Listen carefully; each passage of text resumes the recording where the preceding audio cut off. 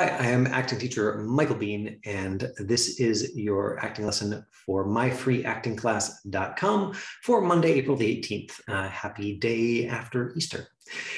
We have a couple of self-tapes that were submitted by students today. Thank you so much for doing that. We're going to review those, and this is part 4 of our 5-part Keys to Kick-Ass Self-Tapes lessons. And so just a quick reminder, we have already done story and style and relationships. Today we're going to talk about changes, the changes that happen in the script. And next week we're going to talk about want. And then we're going to move into a series of lessons talking about character. So I'm excited about that. But today is changes. Now, we did a lesson on this fairly recently. I will show you how to look that up on the YouTube channel if you're like, wait, but I want Michael Bean to say more. I think that every time you get the ideas and you get them in a little bit of a different language, or you get them from a different teacher, or even if you get them from me on a different day, hopefully hearing it in new language helps it land. Because one of the goals here is not necessarily to understand everything about acting or to have it all laid out in terms of really clear, concrete ideas, and you're not writing an essay.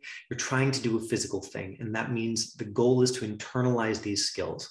You internalize them through practice, and you can get the advantage of other people's experience, particularly by taking in how they process the work. And like I said, exposing yourself to the same ideas in a slightly different way over and over again by reading books, by taking classes. Now, whether that's studying with the same person over time and hearing that they're going to approach the same idea different ways over time, or by studying with multiple teachers. Certainly, I've studied with multiple teachers, and you have the advantage of the internet now. So you can go and find the people whose ideas fire you up. And in fact, if you do find somebody whose ideas fire you up, let me know, because I want to check out those people, and I'm happy to make those links available to anybody who comes to the My Free Acting Class page. I just want high quality professional acting advice to be freely available, because it's still not going to replace the opportunity for folks to work in class. I still think that it is a very valuable experience for students to work directly, either one-on-one or in a small group setting with a teacher, get notes that they can make changes in real time. Like, of course, if you were, I don't know, learning a sport, there's a lot of practice you could do on your own to internalize the skills. There's a lot of training you could do on your own to build the muscles you need to do those skills. And then sometimes you would need somebody outside of you, so you could just be fully in doing whatever you were doing and have somebody else say, here's how it's looking, here's how it's sounding, here's something that I know from my experience is going to help with that technique. I don't think that there is a replacement for that. But man, there's a lot of stuff that you have access to now.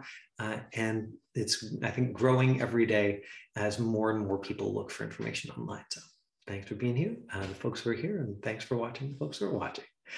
Let's quickly show everybody where they could find us. So if you go to myfreeactingclass.com, ta-da, then what will happen is you will get this little pop-up that says join our mailing list, and then I will send out a message. I try and send one out every week. I think I get 3 out of 4 saying, here's the link for today's lesson, and here's a video from last week. And sometimes I throw in little tidbits of interesting things that I find during the week in there. And on this page, you can find both the link for today's lessons, 5 to 6 p.m. Should be Pacific Daylight Time. You can also find the link right down here, info@myfreeactingclass.com, to send us your self-tapes. So I had 3 self-tapes submitted today. We're going to watch 2 of them and save 1 of them for next week, just in interest of time. But click here, send us your self-tapes. Copyright law in Canada says that educational use, we're not making money doing this, and so that means that we are covered for excerpts of scripts, which auditions are always just a couple of pages, and for the video. So as long as you've not signed an NDA saying this is top secret and will not be shared with anybody, you're totally within your rights to send your tapes to me, and I will just leave off your last name, to make everybody that much more comfortable. And today I've blocked out the name of the project that Elliot submitted. He sent the script and he sent his tape. So If you click here on the video archive, it will take you there. Whoop, there's that pop-up again. A whole bunch of lessons. Now this was last updated last year. So if you were like, wait, where's the new lessons? All you have to do is click on the YouTube channel right here. It would take you right here. And if you're like, man, I wonder where that lesson about changes is, you could go and see our last one. Hey, to find the changes, tell the story, which is a very relevant transition point to what I want to talk about today. So depending on who you talk to, and there's battle between acting teachers about whether there's 2 steps or 9 steps or 15 steps, or whether you just need an objective. And I honestly don't care about anybody's essay. What I care about is whether or not it works. And I think that as actors, I want you to just keep paying attention to yourselves and what genuinely works for you. And I don't just mean what helps you get work in film and TV, although of course that business side of things is a piece of what we're doing here by interacting with the world of professional film and TV acting, but also just what gives you the kind of performance you want. As a reminder, my foundation for film and TV acting is that the audience believes that you are a real person within that world. Right. And the reason I say it like that is because that's going to be slightly different depending on the style of the show. Obviously, if you're in a like deeply gritty, realistic show, or if you're in like a very broad comedy, if you're in a multi-camera sitcom, each of those is going to have a world that you're going to need to fit inside of. But inside of that world, we got to believe you're a real person. And if instead we see somebody who's trying to feel, who's trying to tell a story, if we see you trying at all, then the audience is going to trigger their kind of basic human, like, wait, I'm seeing somebody trying to show me something and I don't trust that as much. And that's a basic human quality that we get if somebody that we meet is trying to show us how they feel, even in subtle ways. We're like, whoa, wait a second, what's that guy's deal? Like, I see him trying, and so I know there's something else going on. Now, what that means for actors is that you are trying to internalize these skills. So again, I like the athletic analogy. It makes sense to me. If music makes more sense to you, then that it makes is just as valid an analogy. The basic idea is if you are thinking about the details, the mechanical details, you do not have the space to be free to do the thing that you can then be paid for.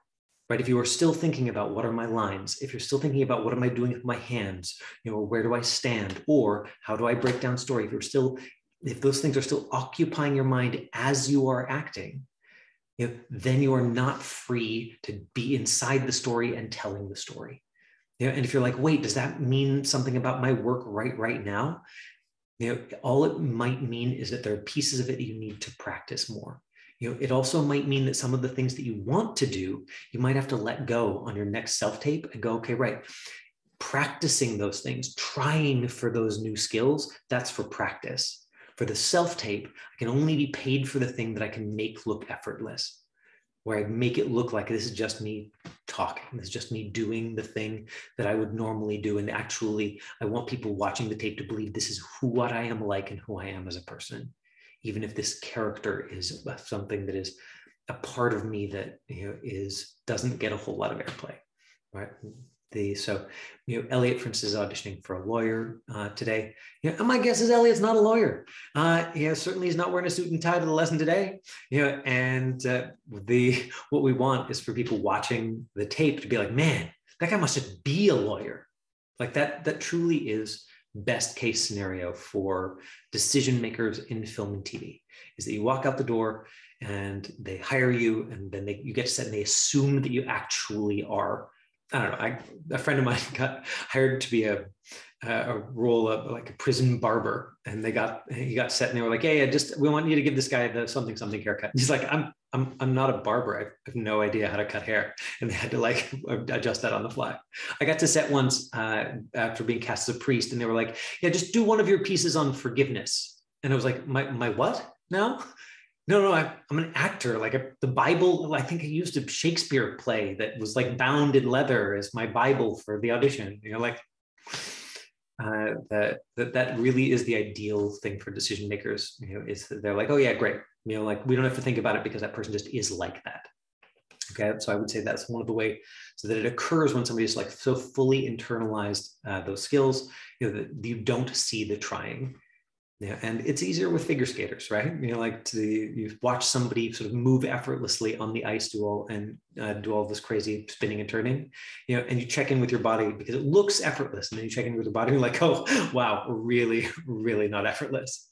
But acting, especially film and TV acting, is an invisible art form. When it is done exceptionally well, you don't see it at all. And I would say, to a lesser degree, music and sport make useful analogies, because when it's done really well, it looks like somebody just like doing what they were born to do. You don't see them thinking about where to put their feet. You don't see them thinking about where to place their fingers. You get to like listen to the music, or you get to watch them sort of run towards the goal. And watching somebody who's able to be in immersion, I think, is always super engaging for an audience, regardless of the art form. Acting just happens to be the one that is invisible when it's done well. And that means that if you choose to pursue professional acting, you spend the rest of your life with people getting confused and being like, I could do that. And that just means that the people who are doing it professionally are doing their job, right? Because it truly looks invisible, and people check in with themselves and like, cool, I'm doing that right now. I'm just being human, no big deal. Let's look at this breakdown here. So these are my 5 key questions: story style, relationships, changes, want. Now, the reason that I chose 5 is because I got 5 fingers and it makes it easy for me to remember. And I want something that takes as little effort as possible, like, to remember. I'm not trying to write an essay. I'm just trying to like give myself some branching reminders of the things that are useful to look at. It's certainly not like the most full version, but you could go find the like 27 steps if that's, what you want, and, sort of place them how you like. Now, the way that, oh shoot, where are we? Did I lose okay, one second. And so if we look at, right, we talk about story, style, relationships, changes. So how your feelings or opinions change, how the story changes, arc or beats. And I would say this is extremely key to telling a good story. I think that even if you have the skill to show up and, like we talked about last week, make a really clear choice about your relationship with the other person, with the place, with what you're there to do. Let's say you have that really strong feeling or opinion, and you're inside the style, and you understand the story, and you come in and you just stay with that choice the entire time. This is my choice, this is my choice, this is my choice, this is my choice, this is my choice. And even if it's like very interesting, very believable, likely we will not experience you as telling a skilled story. Like, just not going to capture an audience if you stay at the same level the entire time. And that's just one of those kind of basic storytelling things that I think you'll get almost every acting teacher to agree on. And they'll use different language for it. You will often hear the word beats. The only reason I don't use that is because I don't want to use a surface level word that is jargon.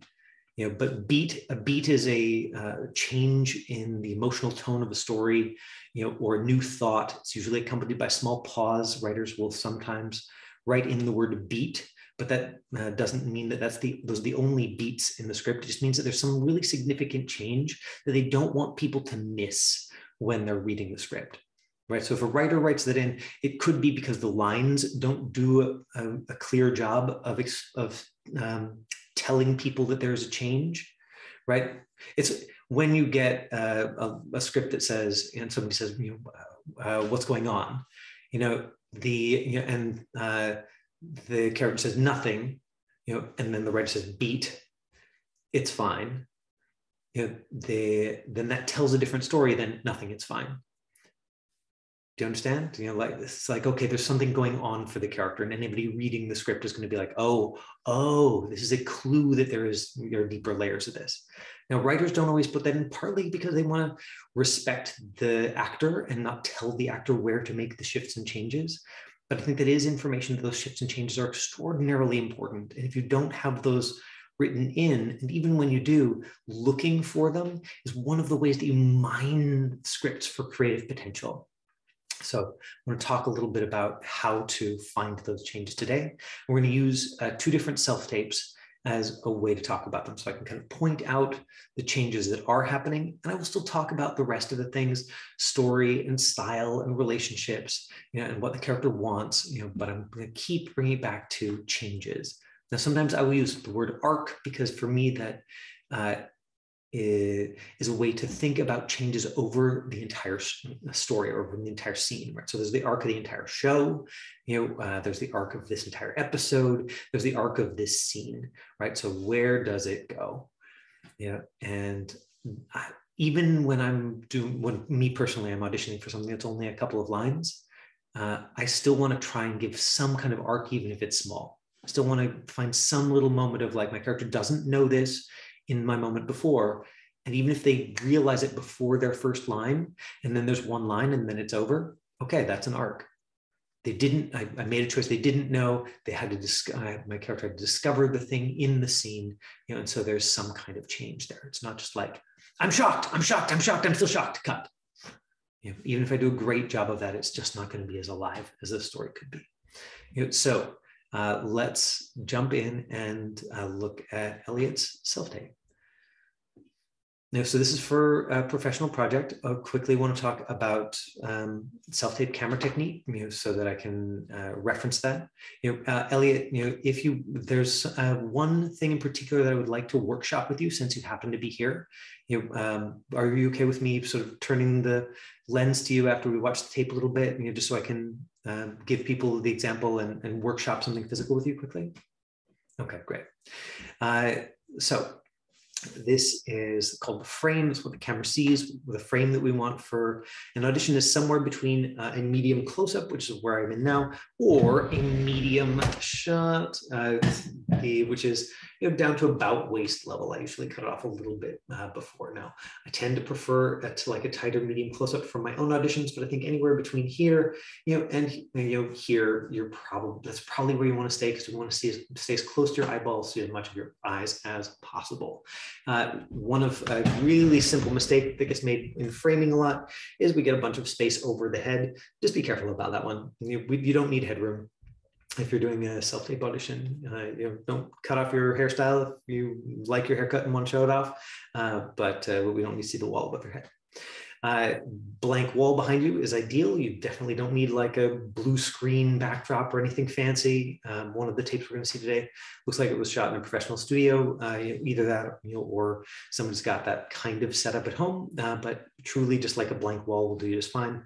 Some kind of light in front of you. Oh, I found out a great trick if anybody's got a ring light at home.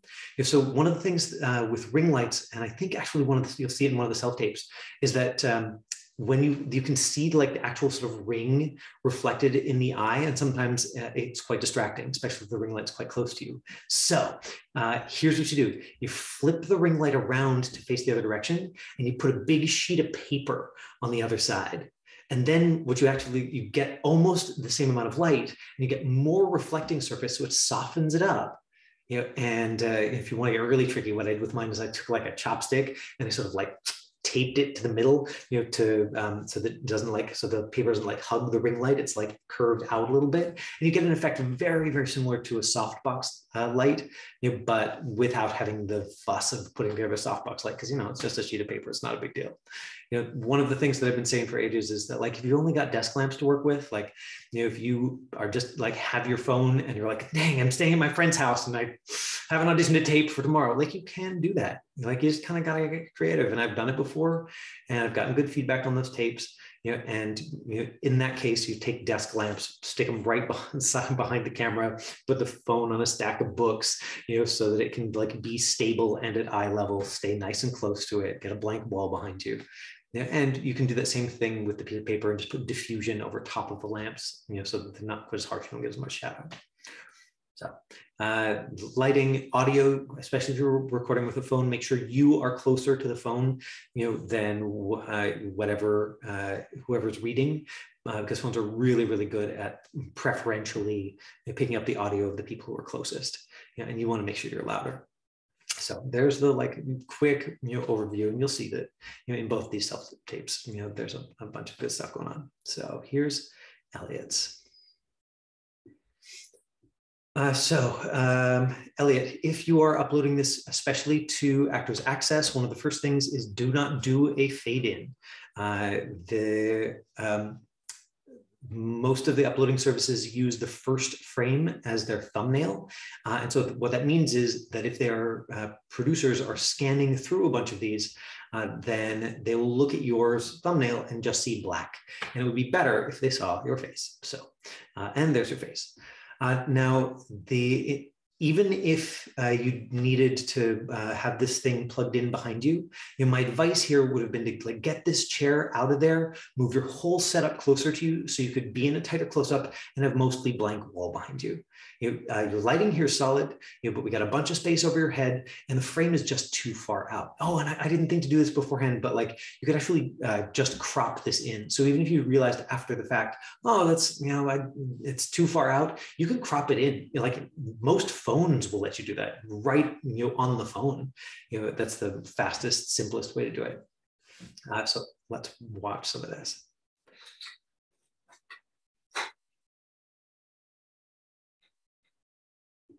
There we go. So we got light reflected in his eyes. It's not a lot. So he's not looking as fabulous, as he actually is. Partly because of lighting. If somebody looks more beautiful, probably it's because their lighting is good. So it's one thing you also might want to play with here.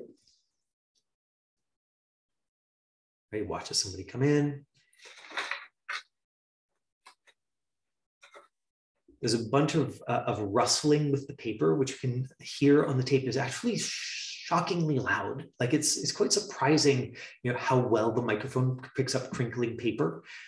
And we are now, 16 seconds in.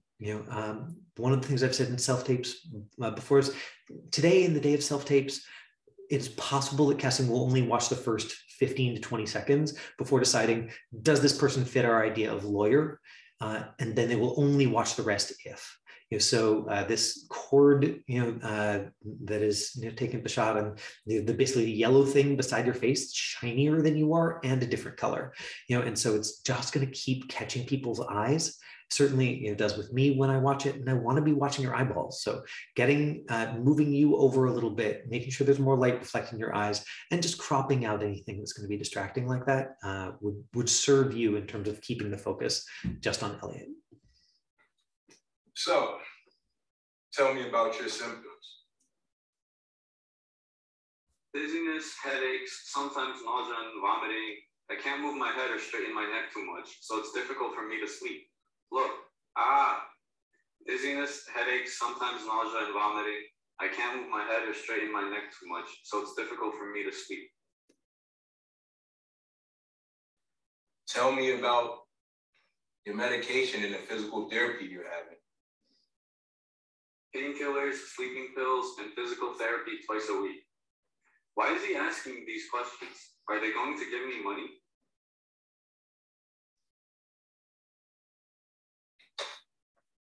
Can you describe the accident? How did you get injured? The subway door. I got up and tried to get out. The door was closing and it just caught me in the head. I was screaming. The door didn't open and it was stuck or something. I couldn't move and everyone was yelling. Miss, you have to help me. I'm going crazy because of my accident. The MTA should pay me for my suffering. I don't have money to pay my bills. Stop. Sit down. Sit down.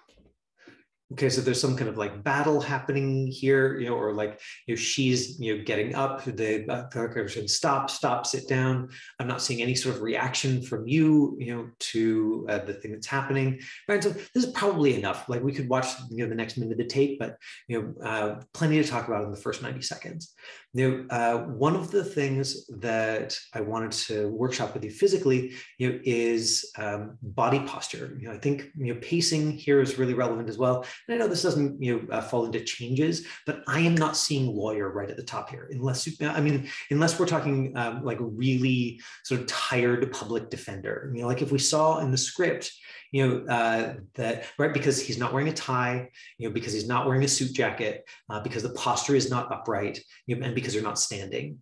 So all of those things, if the goal of this, or if the breakdown was like overworked public defender doesn't care, then maybe, and maybe it does say that in the breakdown because you didn't send me the breakdown, but I would say that, tie, blazer, upright body posture, like those would do a lot of the work of the lawyer here in the first 16 or 20 seconds. I also think that your choice to take so much time watching her walk in at the beginning did you a disservice. That if you're grilling her, it would have been nice to jump into that grilling right away. And this sort of does lead us into the changes. That with each one of your lines, you sort of took this long pause beforehand, and again, if you're grilling her, if your job, here in this scene is to like prove that she's full of it and doesn't deserve any money, right? If you're the sort of person who's trying to disqualify her, then getting in there faster and then choosing your moment for that change. And I think that that's the impulse. The impulse is like, well, I want to make sure that I'm like processing what she's saying and I'm giving it time. And I think that that's a really solid impulse that you want to place at one specific spot. Because if you take that long pause before every single line, then you don't give the impression that your character, again, is like a sharp professional, like good at their job, like taking this person, testimony apart. What we want is for it to come across a lawyer. And your reader could definitely help you with the pacing in some of those spots. But I think that that's on you. Now, I'm just going to quickly flip to where are we? There we go. So as simple as this is, stay physically exactly the way you are right now.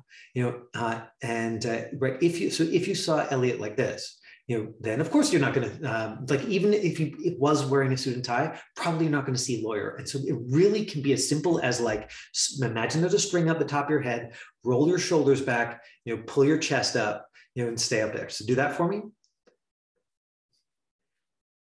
There you go. Exactly. Right. So you're just like leading with your chest, and you're going to keep. Now, one of the things that you'll see later in the scene is you start getting in here, and again, when you do this, you're going to lose status. What we want, is for you to be kind of uptight, probably, or at least your version of that, of course, we don't want to be rigid. We still want it to come across as you, but we want the like clean, clear, I want to impress the judge. I want to win you, as opposed to the like, I'm having feelings about this, right? If your job is to be the lawyer, the lady having all the feelings is the one is the one who you're examining. Right. So again, so you feel how your like shoulders have rolled back in just, by accident, and partly it's because your phone's down below you. But if you just keep that up, right, right. So try it again, make that adjustment.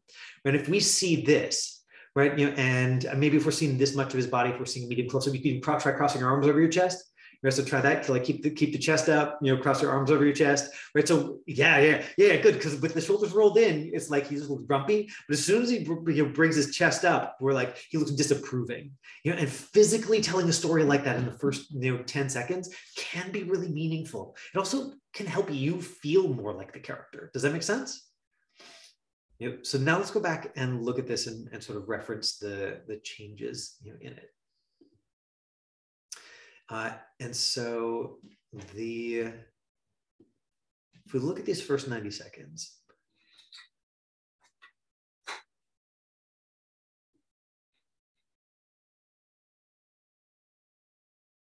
right. So seeing him watch the person who he's cross-examining walk in, interesting choice. And I think that there was the intention here was probably like, oh, I want to add a little something of my own to this story rather than like jumping right into the middle of it. I don't see a strong feeling or opinion here. Again, partly because of the body posture, and the kind of neutrality of the face. And so again, the character just looks tired, and so unless we're seeing, like tired public defender, I think that choice doesn't serve you here. Let's take a look at the script and see what the script says off the top. Thank you for sending the script, by the way. So MTA lawyer, here we go. Court reporter setting up. Everyone glances at Mavis coldly as she walks in. Okay, so they glance at her coldly. Tell me about your symptoms. right? Mavis translated into Mandarin from Mrs. Yang. Now, interesting, they gave it to you, the piece of the actual script. This is really, really normal to give you a page from the shooting draft of the script, which has Mrs. Yang talking in Mandarin and Mavis talking in English over top of her. Your reader chose to do this and then do that. Honestly, I think that the best thing to keep your pace up, would have been to just skip, doing this twice, like they did with the rest of the lines, sort of, and just say it in English. Obviously, when they're going to have the ability to subtitle it and have both characters talking at the same time, when they shoot the actual script. But right now we want the focus on the MTA lawyer. Tell me about the medication and physical therapy. She starts to become agitated. Can you describe the accident? How did you get injured? Right. So stops, sit down. Right. So there's this whole fight that's going on here. Counselor, do you want me to stop writing? In this first page and a half, that gets us through the first 90 seconds. He doesn't have a lot of lines here. Right. It also doesn't say very much about his strong feeling or opinion about her. So we'd want to make that strong feeling or opinion. But if we're talking about changes, okay, we know the only clue that we've got in the script here is everyone glances at Mavis coldly. Mavis is the translator. So story, we're going to go, okay, right, your job here is to cross-examine this person, and get them to reveal something, that lets you invalidate their claim.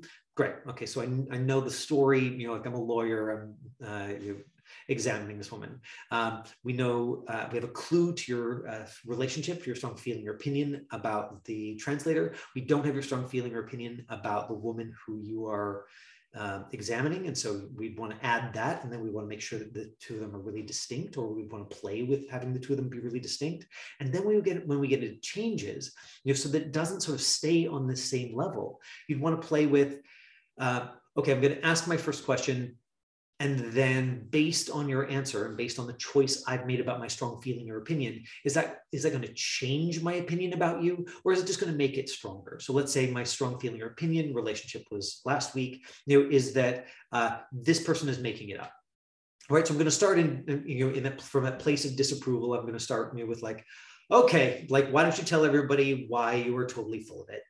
And then she's like, blah, blah, blah, blah, blah, blah, blah, blah, blah, blah, blah, says a bunch of stuff. And you're like, yeah, see, okay. Right? Do I take in the judge? Do I take in the jury? Do I have a moment of great? You're giving me enough rope to hang you with here.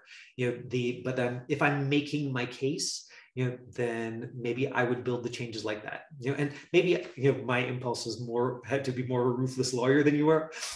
So if we went with maybe if we built on Elliot's impulse for the disheveled public defender, where you're like, look, this case is a waste of my time. It's a waste of everybody's time. It's going to get thrown out. Let's just get her out the door. Right. So they're like, okay, right. They've called for a translator. Perfect. Yeah. Right. So my opinion of the translator is you're wasting everybody's time. My opinion of this lady is you're wasting everybody's time, and so that's what we're seeing. Still, you'd probably want the tie, but maybe you'd have the top button undone and have it a little bit loose, I don't know, $4 thrift store, blazer, over top. You don't have to spend a lot of money, especially not at the resolution, that you're sending in an audition. It doesn't have to fit any, has to fit really well to there. So you got a lot more options in terms of your wardrobe, right? You can borrow stuff, whatever. You got to make that work. I do think it is important in helping them see right away this is who the character is. And so let's go back and look at the video and think about those changes.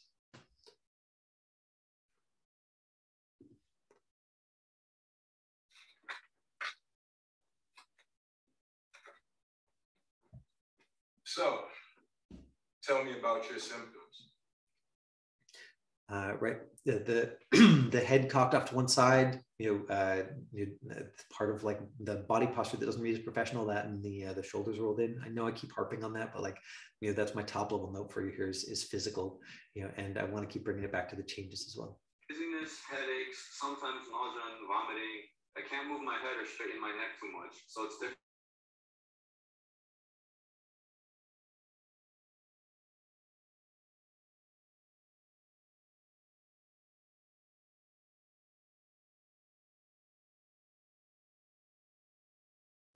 Right. So we are seeing a reaction. Like so it's clear that the reactions are important to Elliot. Right. You saw a second ago, as he's hearing the testimony, he reacts, like, he's got this, thing. Does it change something about his opinion? Does it change something about the script? Not really. There's a moment of reaction, then he goes back to right, where he was before in terms of his opinion about this person or what's happening. Tell me about your medication and the physical therapy you're having. Now, that little head shake, just again, and I know that I'm getting really granular here. Hopefully, that advice is interesting and useful to you in some way. Is it something that typically indicates uncertainty? And actors do it all the time, I think, because they're not sure what to do or they're not sure about their lines. But again, that's my take on that is just probably an Elliot thing as opposed to an MTA lawyer thing. And so just be careful about things like that. It's one of the reasons that you might want to watch your tapes afterwards, and you just review them and be like, oh, okay, I see there's physical stuff happening here. Painkillers, sleeping pills, and physical therapy twice a week. Why is he asking these questions? Are they going to give me money? Right. So again, there's a reaction, and that reaction was definitely read as over the top, even if that is an absolutely normal thing for you to do. To me, that read as false. Just remember how close the camera is seeing you, right? If the reaction is something that's going to read as false to somebody who's like kind of arm's length away, and that can be a good tester if you're there with a real person. Just put them arm's length away and be like, oh, right now I can really feel where I'm like trying to use my face to tell a story. Having the opinion was enough there. You didn't need to indicate it for us. Can you describe the accident? Right. So now he's getting like kind of frustrated with her, and so now we're getting a little bit of change, but we're a full minute in. Our decision maker's gonna wait that long, and that's the thing that I don't know here, right? So if that's the choice that Elliot's made here, okay, great. Like this person, is like, my character's gonna get frustrated. I'm gonna find some way to anchor that. I want to come across as professional, but like, come on, lady, like just get to the point. Then I would coach you physically and vocally to keep that in professional land, and just encourage you to bring it in much, much sooner. The way that we might choose to do that, is like have the moment with Mavis of like, oh God, and then go right back to the questioning. Right, so jump in with the questioning, skip the repeat of the first paragraph, and then like know that something that she says there contradicts something that's here in on your papers, right? So you're anchoring the like, oh, I'm getting frustrated, with something that adds to the story where you're like, wait a second, the thing she said, that's not what she said yesterday in her testimony. Okay, this is a waste of our time. Building that frustration in the scene if that's the thing that makes sense to you. How did you get into the subway door? I got up and tried to get out. The door was closing and it just caught me in the head. I was screaming. The door. And then in terms of his reaction here, so again, he's reacted to it, but I would say that like, although there was that initial impulse for change, now he's reverted to his earlier opinion. So what he's done is like, I'm on this level, there's a little pop of something. Okay, now I'm back down to here where, like, this is kind of a waste of my time and I don't really care. And so if we were coaching it, then it's the kind of thing where I would look for a reason to get more invested. Maybe he doesn't want to like get enraged, and that doesn't fit the script necessarily, doesn't necessarily fit the style, but having it simmer, having a little something extra going on, it's going to keep his attention out here where he can see his eyeballs. It's also going to help tell a more interesting story. Might also help justify why she loses her mind and starts shouting and screaming and needs to be settled down in a second. Open and it was stuck or something. I couldn't move and everyone was yelling. Miss, you have to help me. I'm going crazy because of my accident. The MTA should pay me for my suffering. I don't have money to pay my bills. Stop. Sit down. Right, so that's a spot where your reader really needed to take out the space in between those lines. Just go dot, dot, dot, dot, dot. And if you've got a reader who's not an actor, doesn't know what they're doing, then that's fine. Like you can still just be like, great, lower your volume, take out all the space in between. And I've done this with friends before. I'm just like, yeah, I'm sorry, I need you to be more boring and just say the words, don't try and do anything with them, but like that pacing is real important in terms of like you reacting, and especially if there's a build to the scene, which there really is, right? Stop, settle down. I didn't see stop, settle down in your performance. And even when the other characters said it, I didn't see how that impacted you and your sense of how that changed. So Elliot, I'm not trying to like utterly dismantle your performance here. You're like, okay, good. So this, like, he's giving me the face that says that, like, this is useful here. I'm just going through and going like, hey, there's always 100 little things you can do. If you were just going to do one thing, body posture, right? Like, put on a tie, roll your shoulders back. If you have the space, to bring in a stronger relationship, and then, give yourself more of an arc there. And I would say, go with what's easy, go with what makes sense to you, which was the frustration that showed up a little bit. So, we'd put whatever language, if I was coaching it, I'd ask Elliot what the word he used for that feeling, because truly it doesn't matter what we call it. What matters is what makes Elliot feel it, and then we build that into the scene so that it kind of built up to the point where, like, this lady starts going crazy, and he's like, okay, look, I'm gonna look at the I'm throwing my hands, I'm gonna look at the judge, I'm gonna take a step back, I'm gonna get my papers and put them on the table, like, this is a circus, like, clearly this deserves to be dismissed. My goal always is just to get the judge to dismiss the case, right? So I stay on my task the entire time. Is any of that useful for you, Elliot? Yes, that's definitely useful. I knew about the tie. It's just that, like, I always mess up ties. So I just said, last minute I just said, forget the tie.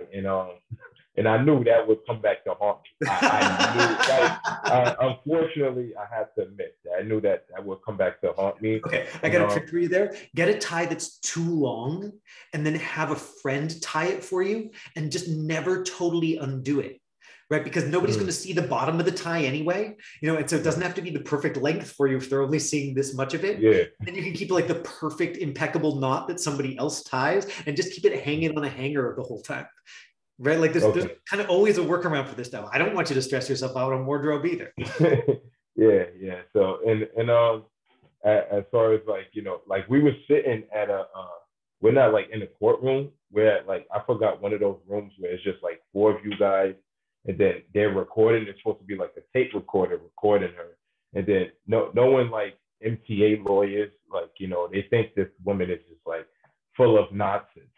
So I was just trying to, just basically saying, like, I was trying to show that I didn't really care. But that's perfect. That's perfect. Thank you so much for telling me that, because I truly think that anytime as an actor, your impulse is, I don't care, you are wrong. And that is one of the only things that I can, like, really definitively say, because I'm really in the, like, your choice, it's all, like, fluid, there's not clear answers. But I do think that if you didn't care, there would be no point to showing you on camera, and they would just cut it out. I'm saying the lawyer, I know, the character. Yeah. Yes. Okay. No. Yeah. No. I don't mean like you, Elliot, don't care, because, like, you clearly care. You give it a lot of thought. Like, you down with the tie. I just mean that, like, if your character doesn't care about what's happening, they're not going to be interesting to watch. And so sure. I would say that that almost always when I'm coaching actors, if their impulse is, my character doesn't care, it's because there isn't a choice in the script, and they're like, I don't know what to add. So because there's no strong opinion written in the script, my choice is no strong opinion, because I'm just trying to, like, do what it says. And then it doesn't say a strong opinion. And you're right, it doesn't say a strong opinion. That, I think, is where it's really important to bring something in of your own, because otherwise you're just telling a boring story. Right. Right? Like, anytime there's an option to make a choice and you're like, my choice is no choice, it's just not that interesting to watch. That's my opinion. Right. No, that's true. Because even when I watch, like, stuff like Ozark and other shows, I'm like, I see what they all bring, and, from a standpoint. Right. And so I see they bring something in. And so when you have a character who deeply, deeply cares about something, and and then pretends not to, that can sometimes be really interesting. Mm-hmm. But the premise there is that, like, first your character has to, like, really care about what's going on, because that's the only way that it's interesting to play one of those, like, stone-faced killer, like, nothing, like, nothing bothers me, I don't care about anything, because, like, you're looking in their eyes and you're like, that person's haunted. There's, like, something going on in there, because if somebody actually plays I don't care, it ends up being pretty dead. Right. And we're not dead inside here. Like, don't take that lesson away. I'm saying, that, like, thank you for letting me in on the choices, because I really do think the choices matter. And I think if you'd made different choices, then we might have seen more Elliot in this. That's my guess. Right. No. I agree. But I love the feedback for sure. I definitely would use that, to work on my next one. Great. Like the right, like it's not certainly it's not for everyone, but this kind of like basic format of like, what is the story, what is the style, so you know what kind of world you're living inside, what are the strong feeling or opinions, and then how do they change over the course of the story. And then next week we're going to go into like, what do you want the other person to do or feel, and each of them kind of builds on each other, in my opinion. Oh man, I've got another like fantastic tape to watch, and lately I've been in the habit of just being like, cool, we're going to do all the tapes, and so I'm just going to say, James and Natalia, I'm going to make you wait until next week, because it was wonderful going into detail on Elliot's tape. Again, Elliot, thanks for being brave and submitting it, and for being so gracious about like taking the notes and trying to see the value in them.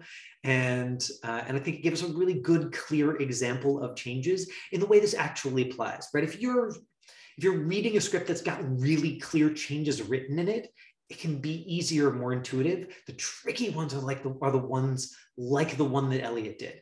And a lot of supporting roles are like this one that we just saw Elliot do, where it's like, mostly it's listening, characters got 3 lines, they already cast the leads in LA, and now they want to like grab the other supporting characters who are just going to be there for like that 1 day or 2 days of courtroom scene.